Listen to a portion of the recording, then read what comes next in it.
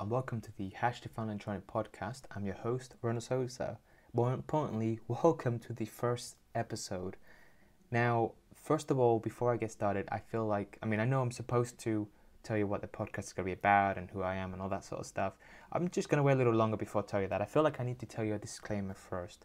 And that is, first, I'm not really sure exactly what this podcast is going to be about. In fact, I feel that the format is going to be changing as we kind of go through each episode. I mean, to be honest, it's a given. If you've listened to a podcast for the first time, you tend to see that it's sort of evolved to become what it is eventually. And so I feel like I need to say sorry because the reason why I'm not sure exactly what the format is going to be about is because I've decided to just hit record and just get on and start talking, because I have an idea roughly what I want to do with the podcast, but I kind of feel like the idea wasn't. It was kind of half baked, and the reason being is because I was constantly thinking about what I want to talk about and do, and then it got to a point where I felt like I was wasting more time worrying about what the podcast is going to be about than actually doing one and just getting on with it. And I know it pays to actually sit down and think about an idea and really do it properly. And in all honesty, for the majority of stuff that I do on a day-to-day basis, that's what it is. I'm really confident with, I'm pretty confident with electronics. And so when it comes to making decisions for that, I know what I need to do to try and think about and assess the situation and make a plan for that. But when it comes to something that I've never done before, stuff that is just random and different to you, to what you normally do, then that's a different question altogether. And the annoying thing is, I felt, in all honesty, it's been at least a few years in the making this podcast. For quite a few years now, I've been constantly thinking about doing one and thinking about the form I want to follow, to the point where every idea I kept scrapping every idea and throwing it out, and just got to a point where I was just feeling a bit sad for it, because I know that I can do one and I can enjoy doing it, and I know what the form I want to do, but I kept saying no. So the reason I'm actually recording this now is because I know roughly what I want to be talking to you about, and that is going to be about what I do and what I'm seeing, and hopefully marry this podcast to the YouTube videos that I've been releasing, and hopefully the products that I'm going to be developing for my company. So what I want to do with this podcast is essentially, I guess it's just going to be a random electronic nerd coming to, recording himself talking about his day-to-day life or stuff that he's dealing with. In fact, this is going to be my, I guess you can say, this is going to be my electronic logbook. This is my way of kind of keeping log of everything that I'm kind of dealing and stuff I've learned, so that maybe somebody else can learn from what I've been doing, and maybe you can avoid some of the mistakes, or even just find something else that's interesting that you may not have realized. And so before I go any further, and before I actually get started with explaining what this podcast is going to be, because I feel like I'm slowly edging that direction, I want to tell you that I mentioned the last thing, and that is, I ought to say sorry again, because the other reason why I didn't want to do this podcast, or the other reason why I felt like I shouldn't do this podcast, is because I have the habit of going off topic. I have the habit of kind of losing my train of thought on a particular topic and realizing I need to talk about something else altogether, going off to that topic and forgetting the first one altogether. And quite often, or more often than I like, end up making a complete mess out of it. Making it incoherent, really, I guess you can say. But that's the beautiful thing about this podcast, because hopefully there'll be other listeners who find this podcast interested, who'll be willing to give me that negative feedback that I need to both come up with the next, both kind of go back and talk about the topic I missed out on the previous podcast or previous episode or previous YouTube video, I guess, if you're watching from there, and kind of bring me back into track. And that was kind of the final reason. Well, that was kind of like the last. Well, I guess you can say that was the last thing I needed to kind of realize before I actually decided, okay, I can actually make this podcast and do it. And so this is where I'm at now. So what this podcast is going to be about, it's going to be about electronics, but not in the sense of that I'm going to be talking about general electronics. I have no interest of being a teacher or teaching you fundamentals of electronics, or even trying to show you, or trying to kind of explain how you can push some electrons around using firmware. I have no interest in doing that because there are loads of really, really good resources out there, both in podcast form and video and YouTube videos for that matter.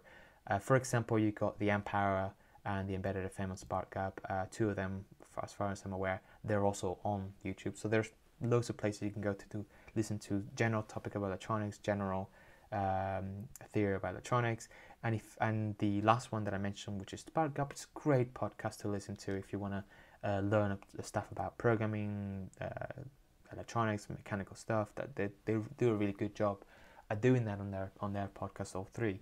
So I don't really want to replicate that. I don't really fancy being that person teaching you electronics, both because I don't feel like I have that state of mind.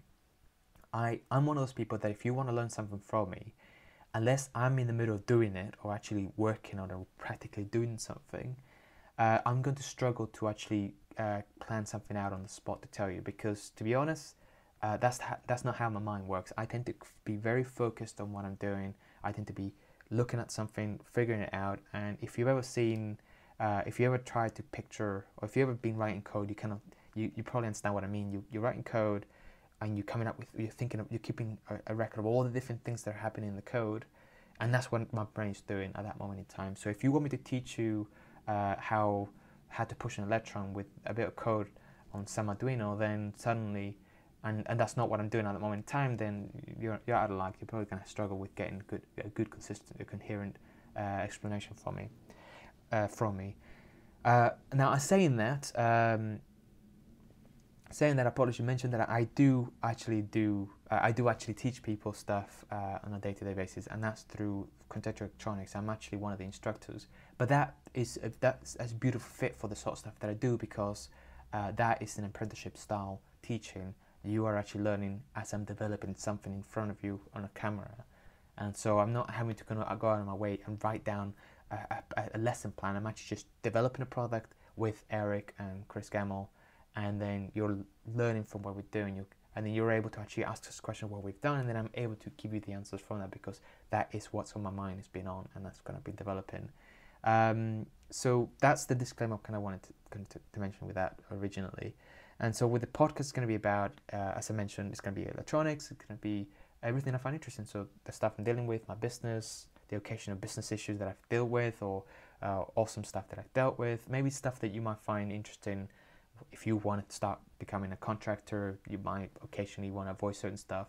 I'm not planning to sit down as well to give you a detailed explanation as to what you need to run your own business. I'm not going to do that. I'm just going to hit record and tell you what I've just seen that day that you might find interesting, or what product I've just finished developing, what issue I found that actually this is something that other people are going to have issues with. Maybe you can find that interesting, and maybe even talk about stuff that you may not necessarily be taught in a educational establishment like a university or college or whatever. I'll kind of explain something that, you know, as a practical engineer or somebody who's practicing design work, you might find interesting. It's kind of be like a very grey borderline between actually teaching you fundamentals and actually teaching you things that you will actually see day to day, kind of thing. And quite often it'll just be basically me moaning about some programming language or something like that. But well, we'll get on with that at some point anyway. And the final question, the final thing I want to cover: who am I? First of all, thank you for listening for 8 whole minutes without actually asking who I am. I am Ronald Sosa. I'm an electronic nerd, and I graduated at university with a master's in mechatronics and robotics, which is just a fancy name for knowing a little bit of electronics and knowing a little bit of mechanics and just sticking it all together. In all honesty though, even though I graduated university with robotics and stuff like that, I can tell you now, I'm pretty certain all the stuff that I've learned, in fact, I tell you, the real learning started when I actually started working in a company. The university just got me the job. The actual learning that I gained from the better stuff that I do day to day is actually doing work and doing it. And in all honesty though, if I had the chance to redo it, I would have seriously thought about apprenticeship, what was available at the time, because the company I was working, well, the first company I worked on, they didn't care that I came from a university. They hired me because the guy that was working there was a friend of mine, and he told them that I know exactly the sort of stuff that they'd be doing there, because I actively worked on my own electronics while I was at university, because the university wasn't going to teach me any real electronics, so I had to actually go and get a book myself and start programming and dealing with that sort of stuff. But then, yeah, he passed it on and said that he knows those stuff, he can actually do that kind of coding, and that's how I got that job eventually. And I owe a lot to that guy who helped me out get that job in the first place. And because that happened, and that was the kicker, I ended up spending so much money at university, and that happened, and the guy that hired me didn't care that I came from a university. I'm sure he kind of did, but anyway, that's the point though. So with that in mind, so who am I? Some of you may have seen me on my YouTube channel. I've been actively putting videos on the Hash Electronic YouTube. I'll link it up on the post below, or I'll link it up on the content of this video or the page. I need to work on that. So I'll put it up on there. So you might have seen my videos on that.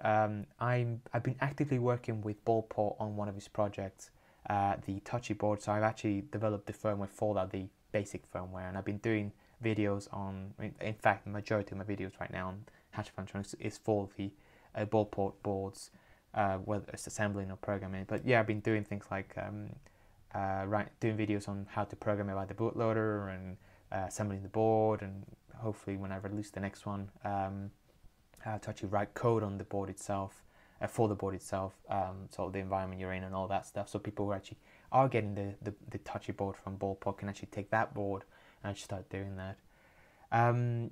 Yeah, you may have seen that board. In fact, it's actually a really interesting little board, that touchy board.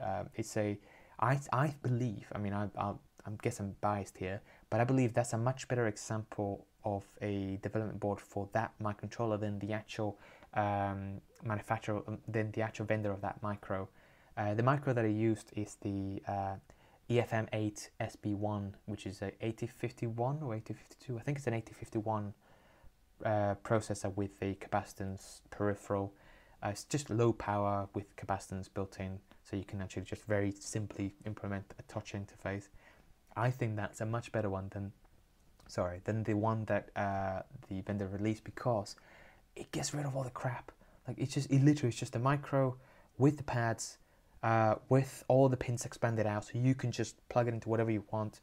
And more often than not, you've already have some hardware that you want to add touch capacitors onto it. That's a perfect one. But less Scilabs advertise it. That's just the way it is. But saying that though, it's a beautiful looking board as well. But so with that aside, what else? You may have seen me on as I mentioned earlier, you may have seen some of my Contextualtronics videos. There was a one-to-one chat with me and Chris Gamble they released on the Contextualtronics channel, which I'll link it up anyway, with me and him talking about choosing the right microcontroller and stuff. You may, if you're a Contextualtronics member, you've probably seen all my videos on writing code on the Nucleo board and the tutorials I did on learning C and the data types and all that stuff.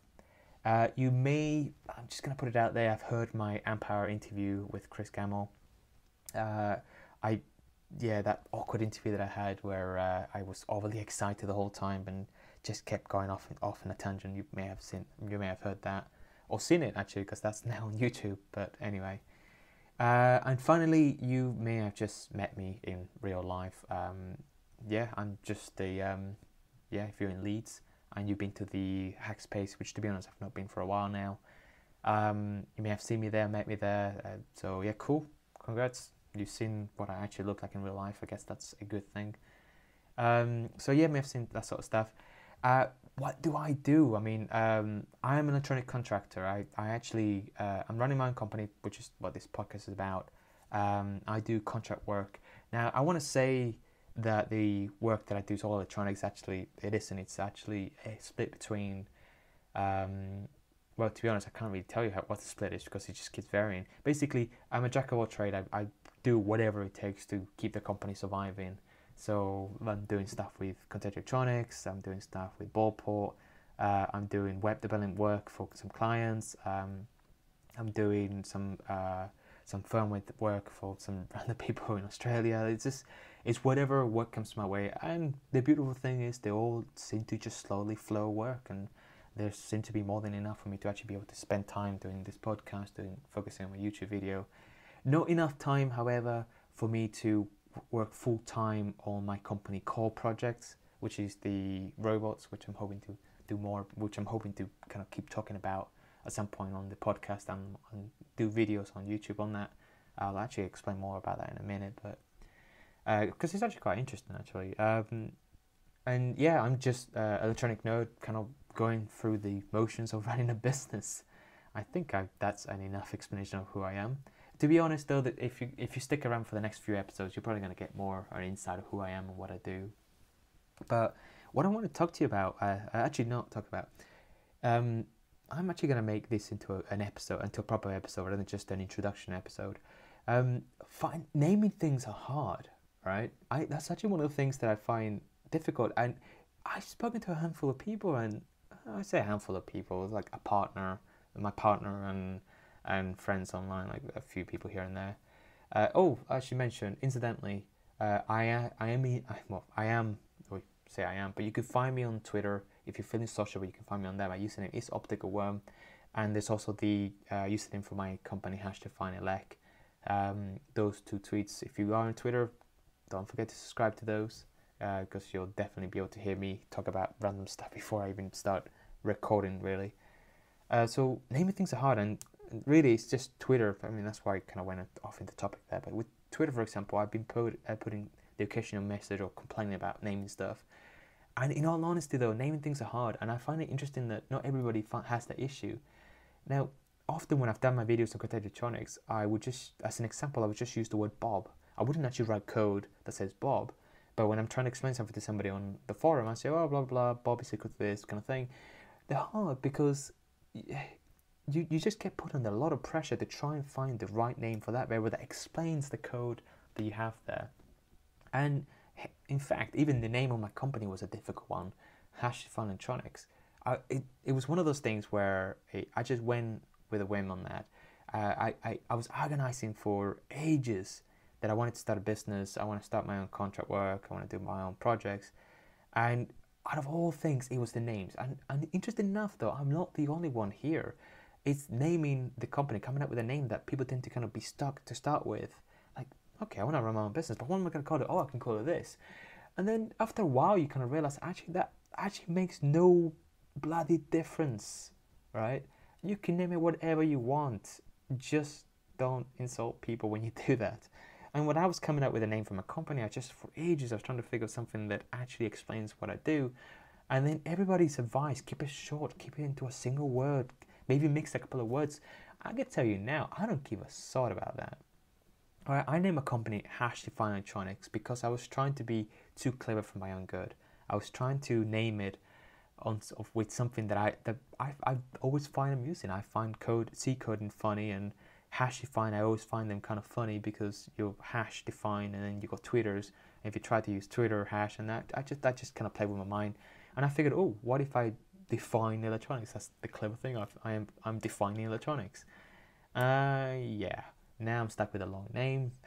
My URL for my website is #defined electronics because you can't use the hashtag as part of the URL, and you can't use hashtags as part of the Twitter name because they're using that for tags.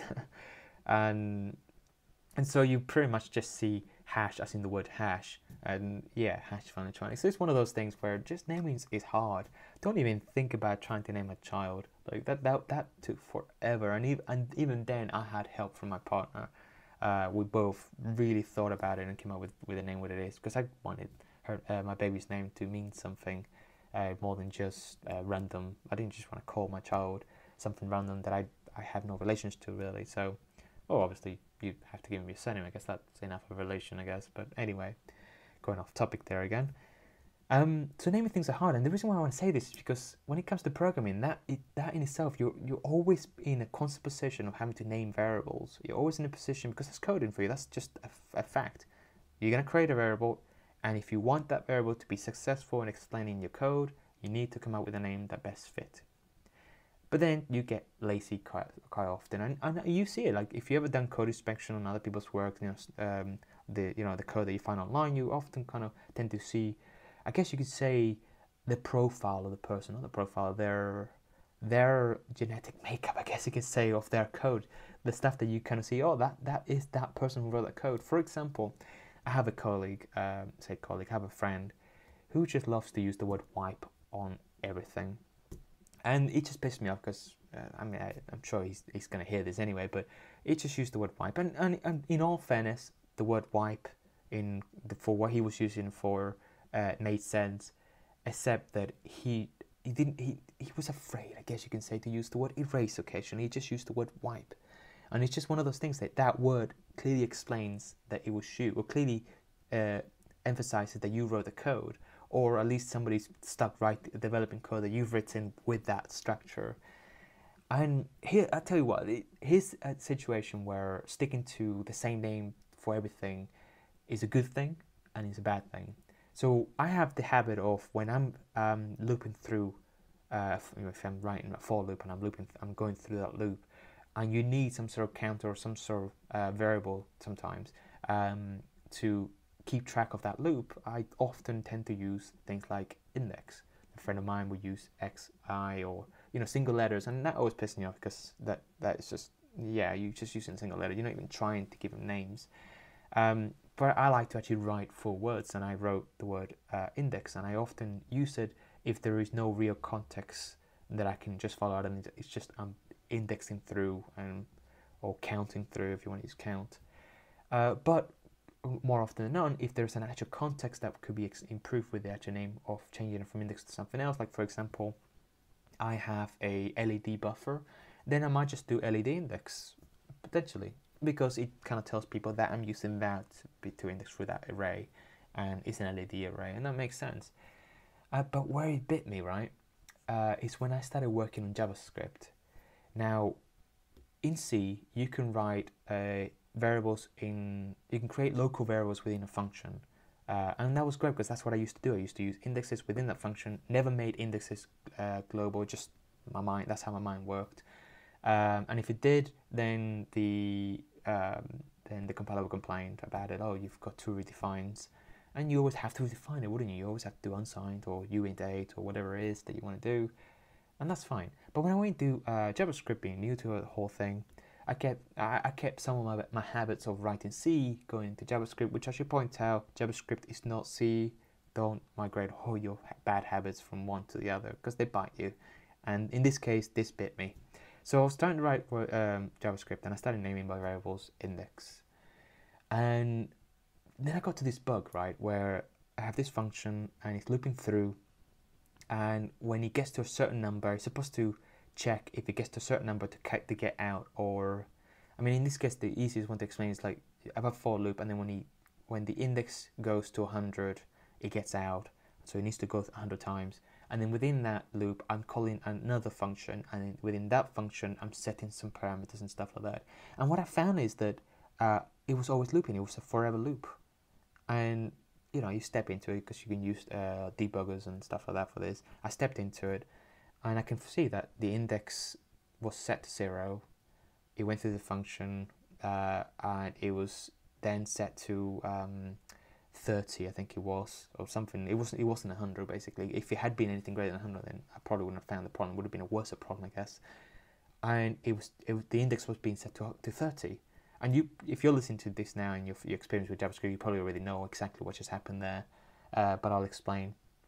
It's been set to 30, and then the loop will go back to the top. It will become 31. It goes into that function, and then it comes back out, and it's back to 30.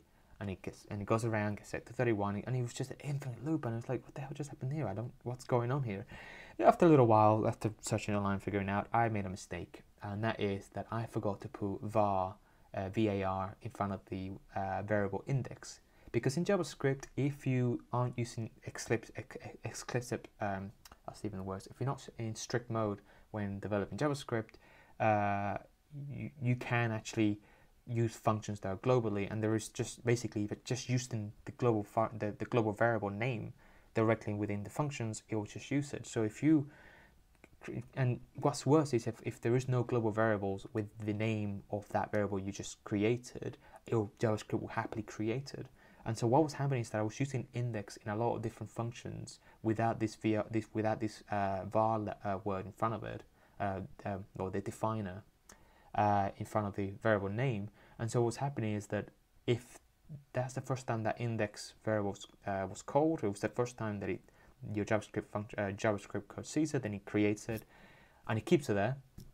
And if you call another function that has the same index name that you're using, the same case sensitive and all that, then it'll use that variable and it'll continue from there on. If you're not resetting your variables, which quite often, quite often I did with all my variables that I was creating, I always set a default value, or depending on the case, but in most cases I did, then I didn't have this issue. But then suddenly I'm calling this function within a function, and then I have this index which started at 0, goes into this for loop. I created it as without the keyword var in front of it, and so it became global, because JavaScript, that's what it does. If you create a variable within a function without the word var, then it thinks that you're trying to create a global variable. Thank you very much. And then you call this other function, you've done the same mistake in there as well, and then it starts altering the original, or the first one that was created. And when you get out of that function, you now have index on the new value, and it was just a forever loop, and it took a while. And now, like, I automatically write the word var in front of every variable, but that was the pain. That is one of the issues, where if you get used to using the same names for things, and you expect that to work in one language and then go to another, then forget your bad habits. Try and get rid of them before you go to a new language, or at least get ready to learn the hard way. What happens when you don't actually read the full spec of a programming language like JavaScript, which in itself is full of holes, like Swiss cheese, I guess you can say. But saying that, I do enjoy programming in JavaScript. I know I'm an embedded engineer, and I actually enjoy writing in JavaScript. Saying that, though, I have actually not written any JavaScript on a embedded device. It's always been on computers, but anyway, everybody has different taste on things. I mean, I'm sure some people out there, I'm sure you enjoy Python. Some of you might enjoy Python and other Ada or Lua or whatever other languages out there. Anyway, everybody has their own personal preference. But yeah, so that was interesting. So naming variables are hard, right?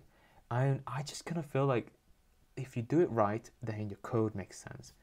If you do it right and you do it somewhere else, then you end up paying for it. So there's no real winning, to be honest. Like, you're just never gonna win on that sort of stuff anyway. But who's gonna know? Before I leave, I want to talk about my robot project. I just thought some people might find that interesting. So when I started this company, I can't remember back 27 minutes or so how much I've talked about this. But when I started this company, the intention was for me to develop my own electronics. And what you quite often find that if you're a contractor, if your company primary work is contract work, then your own personal projects is pretty much going to be dead in the water until you really work your ass off to try and find the right amount of time to do it. You know what I mean? The issue is that I started my company, then I decided to have a child, and then I've taken all this new contract work in the last year or so, and then just trying to find the time to work on my robot, and it's just been a constant battle trying to find time. And then I've also decided to start a podcast and also develop or do more videos on YouTube. But in all honesty, though, all of this does marry up anyway. So I think I did mention that earlier. But so the robot is meant to be I think I might have mentioned this, but the robot is meant to be a starting point for to be honest, it's meant to be a starting for developing image processing based robots. I know that sounds like a really gimmicky name, but the thing is that when I was at university, I was very happy doing image processing. That was kind of like one of my passions when I was there, when I was first introduced to it. I was developing robots, I was playing with that. This was the times before OpenCV and all that stuff, and it was great.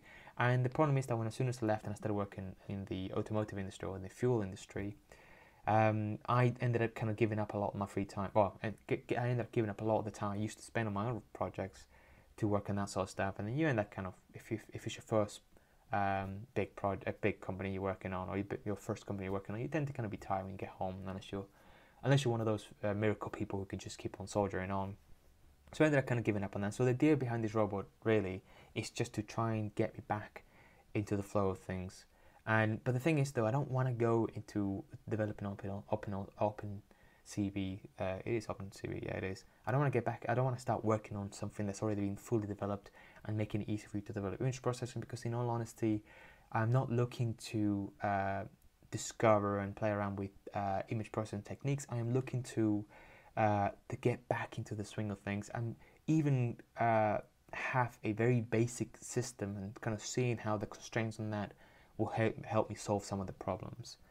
And so really what I want to end up getting to at some point with this is what I want to kind of get on with this is it's have a little platform where it's not running a Linux-based system or a processor. It's just running a very basic embedded device with a very basic or a cheap camera module, and just kind of see how much I can get from that and play with some of the concept. Because when you are working on the bare metal, you're having to deal with every bit that you're dealing with, or you have to deal with every single bit of the camera that's coming through, both the image, the memory constraint, the even the speed that the image is being processed. And ideally, if I can start with something fundamentally basic as that, then I can slowly build up to a much larger, grander scale, which ultimately I want to have a full stereo vision, a robot that is capable of seeing from two cameras, being able to detect objects, recognizing objects, and possibly get to the point where there's enough people helping me develop it that we can actually start making useful robots, and not just robots that are just avoiding objects and just hovering around the house, robots that are actually making a difference to both entertain, to actually try and do some more slightly higher advanced tasks around the house, and even just a platform that just allows people to get started and allow them to choose which difficulty they want to go to, or how simple they want to develop that. So that was the idea behind that robot. I have done a 3D print video or a time-lapse video on my YouTube channel. I posted one showing you the chassis being printed. That's actually the robot that I'm on about, that I kind of want to work on. I will link up the project page onto this video and at the end of this podcast anyway.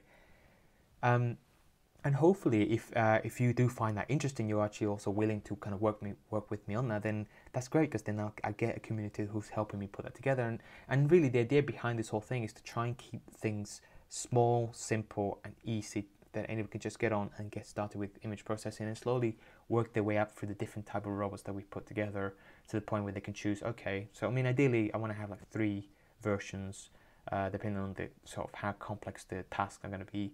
So the first one is going to be kind of like very fundamental image processing that I can play around with some concept.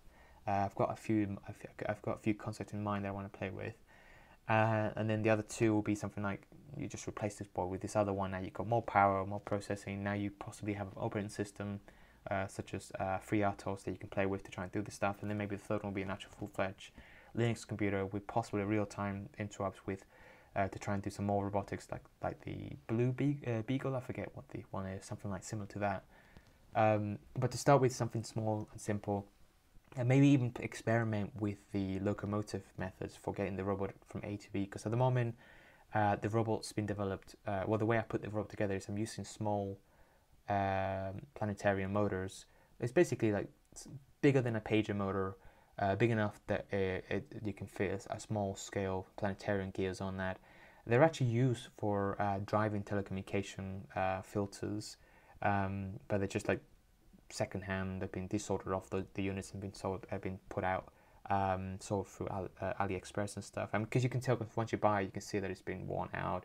It needs to be stripped apart and re-oiled and cleaned up and all that stuff, which is kind of the first thing I ended up having to do when I got those motors through and test them to see if they're all working. And yeah, they're all kind of, I haven't used them for a few months now, but they sounded pretty clear to me when I put them all together. But yeah, I used 2 of those motors with a track system, driving a rubber band.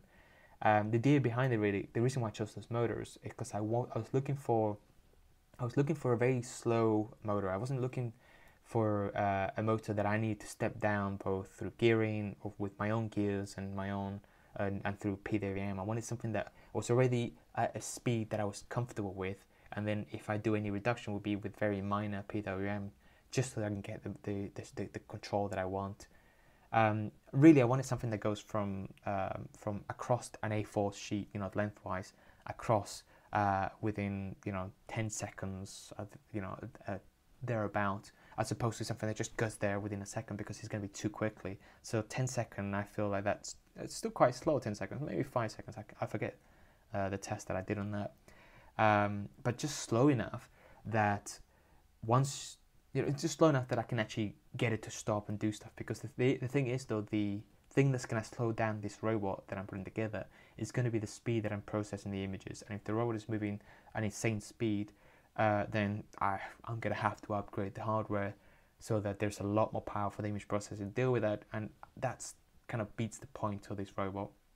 The whole point is that it's nice and slow, and we can put some small targets. And that's the nice thing about being a small robot, or keeping it small, that we can have small targets around a table that it's more manageable for people with restricted space like I do, like I used to have in my old flat actually. Well, actually, that's when the robot first got conceived, was because of that restriction. But anyway, and so it's an area that you can actually going to play with, and hopefully put Wi-Fi in there.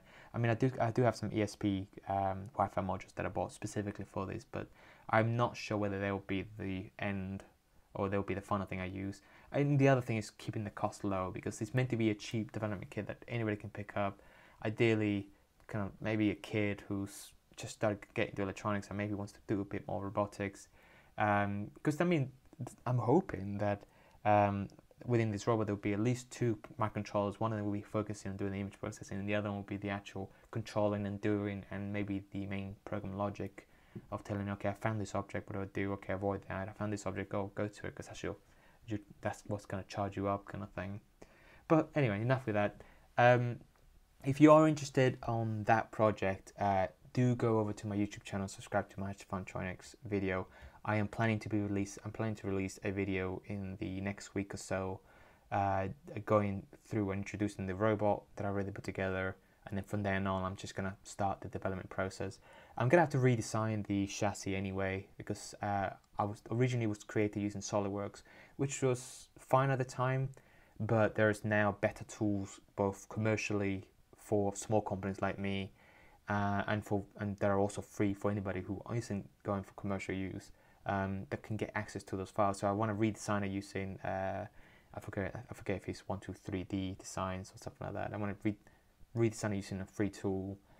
That isn't something that's going to take forever to actually to figure out if you're new to electronics and hardware altogether. Like, for example, OpenSCAD is great if you're willing to put the extra work to figure out how it all works and get it going. But ideally, to get new people into it who's not that mechanical or electronics, then it needs to be something very interactive. So I need to redesign that. I need to actually start designing the PCB, because I've done the initial design for it, but that was using Altium, but that I no longer have a license for that, and I don't really fancy paying for a license, renew the license for that. I'm just gonna, it was at the time I designed it using not Altium, Circuit Studio, I think it was, yeah, because the other one is Circuit Studio I think it is called. I had a 30-day trial and I managed just to design the PCB, and I was just trying it out to see if it was going to be a good tool to use for my CAD. And then I started using KiCad, and now I'm just a KiCad converted really. So in all honesty though, like, I'm biased to it because it's a free tool that does everything that I need, and it's constantly being improved and added features to. Why wouldn't I want to use something like that, where if there's an issue I can contact the group, find out what the problem is. Maybe there's other people having the same problem who are openly active, telling people, open about what the problem is. And to be honest, I've dabbed with the code base. I've contributed towards the code selfishly, because I needed a better way to do bombs on it. But so I've contributed, and so I have the confidence to make changes to that if I wanted to. So it's one of those attractive things that I kind of enjoyed anyway.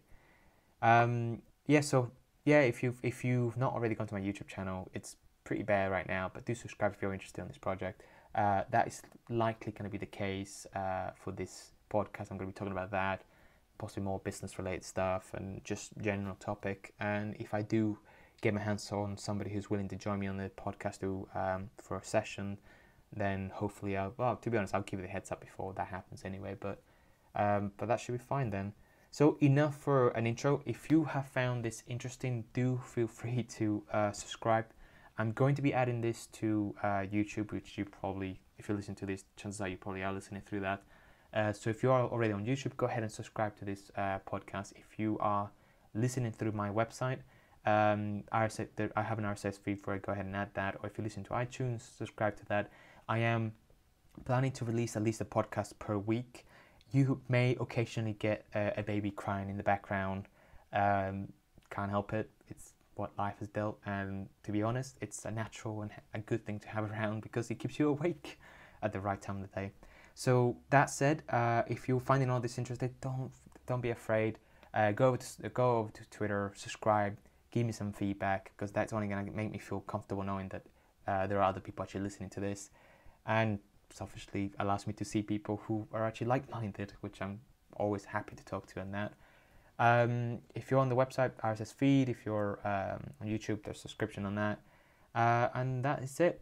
So that's it for me. If you have any questions, well, the best place is to really, even though this is going to be on YouTube as well, the best place to leave me comments is going to be on the website, because on YouTube, as much as I want to keep spending my time dealing with comments, which at the moment there's none, because it's a relatively new website, a relatively new channel, I primarily just tend to focus most on the website, because I kind of feel like that marries up with the actual content, because I'm able to actually give you a more detailed description of what's happening on that podcast and that. So, well, I should be, hopefully, because I've not done this yet. We'll see anyway. Again, do feel free to give me some feedback on this, because I'm still new to all this. I'm not even sure if the audio quality is that good in the first place, but we'll see how it goes. Again, if you listen this far, thank you for listening. That is it for me. See you later. Bye.